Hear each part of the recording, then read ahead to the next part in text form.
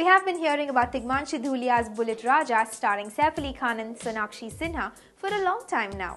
And finally we laid our hands on some pics from behind the scenes. While Saif opted for a rugged, casual avatar, Miss Sinha was spotted at her feminine best. Khan was seen in a stubble and checkered shirts, and his overall look somehow reminded us of Amir Khan's carefree style that he sported in the first half of Fanaa. In one of the scenes, Saif is seen pulling a hand rickshaw while Sinha is getting all playful on the back seat. Now that must have been a task for Khan, considering the Sinha babe is still happy with her roly-poly self. But we like that Sinha is going all floral in the film. It has that old school charm, her flower printed gown, and the way she has fixed a pretty little white rose in her hair. This is the meat we got on Tigmanshu's next gangster flick.